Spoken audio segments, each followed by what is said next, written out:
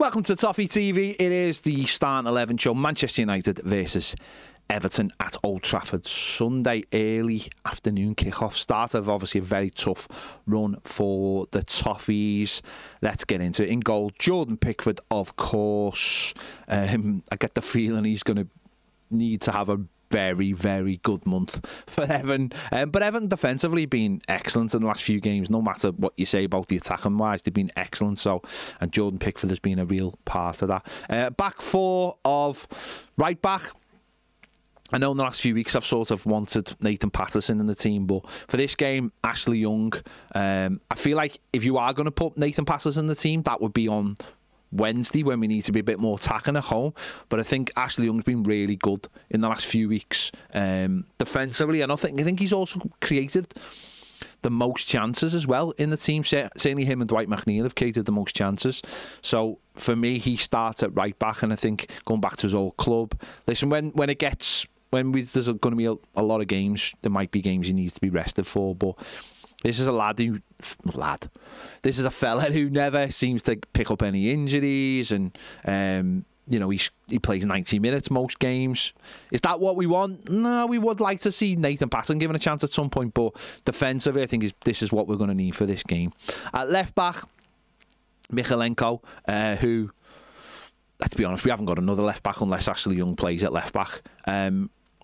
He's not been brilliant this season. The injuries have not got him into the rhythm, but he is playing games now, and all you can hope for is a bit of an improvement. It is a position that Everton needs to strengthen in, but again, defensively, generally okay, but it's the other end.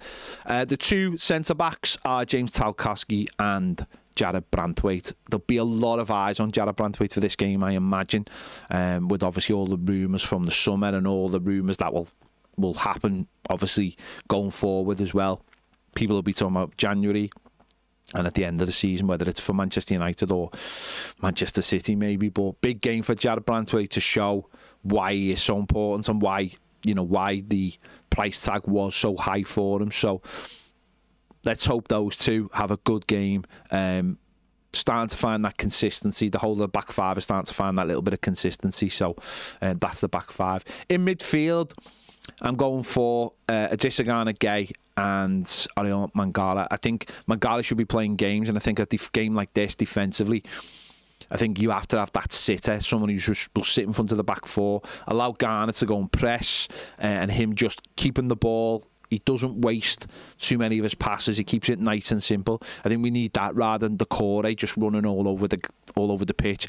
Decore tends to lose the ball a lot more as well than Mangala. I think this is a perfect game for him and Garner to just sit in there and protect that back four, and allowing hopefully the players in front to be a little bit less defensive minded, even though we know they won't be. On the right hand side, I'm actually going for Dwight McNeil because I want to see him coming in on his left foot, but I don't want him in the number 10 role, and I'll explain that in a moment. But I think it's never really been tried him for any particular length of time. But his crossing from the left doesn't really seem to get us anywhere. We play Harrison on the right to cut in on his left foot, so why aren't we trying that with Dwight McNeil, who's got a much better left foot and can shoot as well? Harrison, when he plays over there, doesn't shoot. Lindstrom, I thought Lindstrom's just such a weird one because he just can't find any rhythm, and I know it should be a case of maybe leaving him in there, but for a game like this, I just think he's so lightweight. I think the game will pass him by at Old Trafford, so I'm going for McNeil on the right hand side. On the left hand side, I'm going for Harrison because that is his natural position, and Everton again have never really tried him in that position. You'll get the work rate out of him, and you'll get the crosses from him as well.